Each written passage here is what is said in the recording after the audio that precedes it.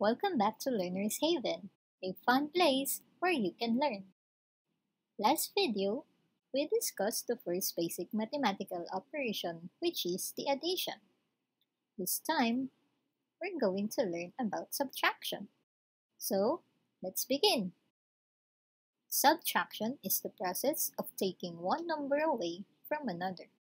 So technically, subtraction is the exact opposite of addition. There are different terms that we can use in subtraction, such as minus, less, difference, decreased, take away, and deduct. Subtraction is represented by minus sign. Subtraction sentence is composed of the following: Minuend, or the number that is to be subtracted from; Subtrahend, or the number that is to be subtracted; and difference, or the number that we get when we subtract. In subtraction sentence 31 minus 16 is equal to 15, our minuend is 31. 16 is our subtrahend, while 15 is our difference. We need to take note, learners, that minuend and subtrahend cannot be interchanged, because doing so will give you different answers. Just like in our example below, 12 minus 5 is equal to 7. Interchanging 12 and 5 will give us negative 7. After going through the basic facts about the subtraction, let's now have a closer look on how to subtract single-digit numbers. That's a good idea! In solving a subtraction, we can do it manually or we can use a subtraction table. This, learners, is what we call a subtraction table. What is this used for? This is used to get an answer for some basic subtraction equations. The numbers in the first column will represent the minuend, while the numbers in the first row will serve as a subtrahend. Let's try to use it. For our first example, let's subtract 8 from 10.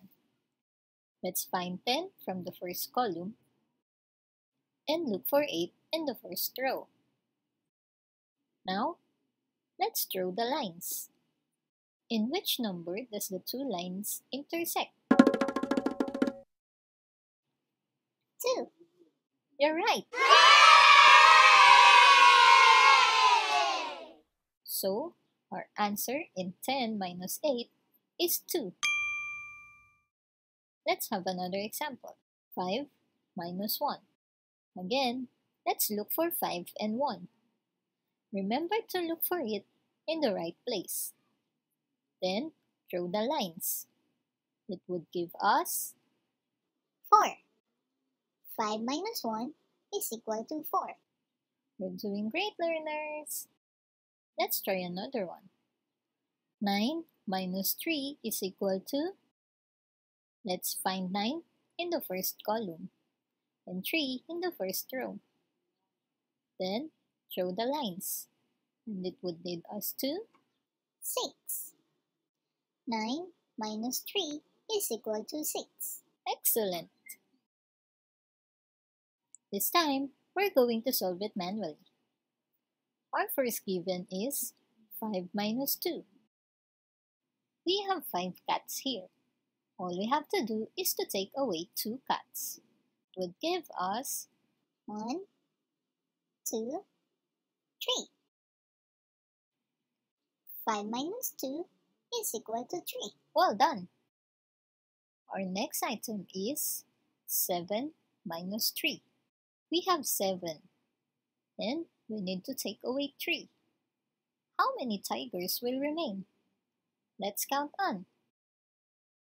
1, 2, 3, 4. 7 minus 3 is equal to 4. That's the way. For our third item, we need to solve 9 minus 3.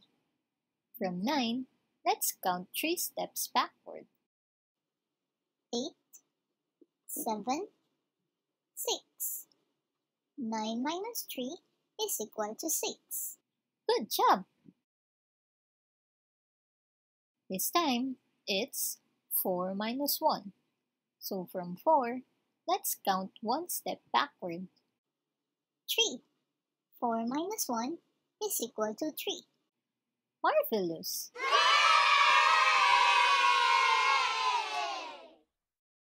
Let's now proceed with subtracting multiple digit numbers that do not need regrouping. That's a good idea!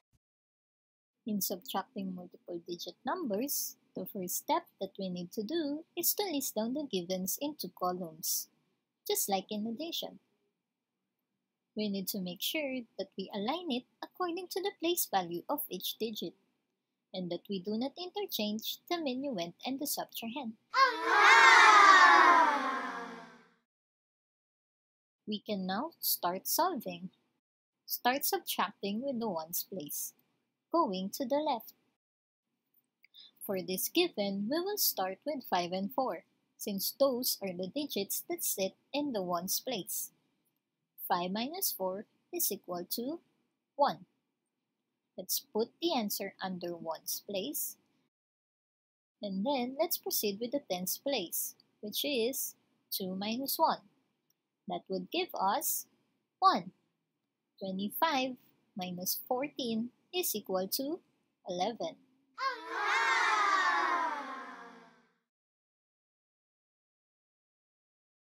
For our second example, we need to subtract 17 from 49.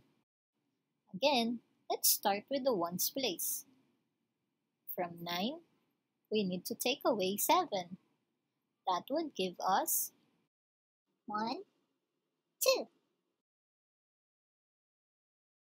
Next, we need to take away 1 from 4. Let's count on. 1, 2, 3. 49 minus 17 is equal to 32. Good job! For our third example, 196 minus 21. We will start with 6 minus 1. And then, let's count on. 1, 2, 3, 4, 5. Let's proceed with the tens place. 9 minus 2 is equal to 1, 2, 3, 4, 5, 6, 7. And then, let's just bring down 1. 196 minus 21 would give us 175. We're doing great, learners! This time, let's do subtraction of multiple digit numbers with regrouping. What is regrouping? Regrouping is the method of exchanging 1 tens into 10 ones. It is also called borrowing. Regrouping is used when the Minuend is smaller than the Subtrahend. But how do we do regrouping in subtracting numbers? Here's how. Just like in subtracting without regrouping, we will list down the givens into columns. Make sure to align it according to the place value of each digit. We will start solving in the ones place. In our given, 51 minus 23, we will start with 1 and 3. Since 1 is smaller than 3, we need to regroup. We're going to borrow 10 from the tens place and write the new number on the top. Let's borrow from 5. That would turn 5 into 4. Let's give the 10 to the digit in our ones place. So, it would turn 1 into 11. Now that our given is regrouped already, we can start subtracting. 11 minus 3 is equal to 1, 2, 3, 4, 5, 6, 7, 8. Next, 4 minus 2 is equal to 1, 2. 51 minus 23 is equal to 28. Let's have another example. 122 minus 16. We will start with 2 minus 6. Can we proceed with the subtracting? No, we need to borrow from tens place. You're right. So, let's borrow from 2. That would give us 12. 12 minus 6 is equal to 1, 2, 3, 4, 5, 6. For the tens place, it's 1 minus 1. Do we need to borrow again? No, there's no need. 1 minus 1 is equal to 0. Then, let's just bring down 1. 122 minus 16 is equal to 106. Excellent! That's all for this video, learners. On our next video, we will talk about the third basic mathematical operation, which is multiplication.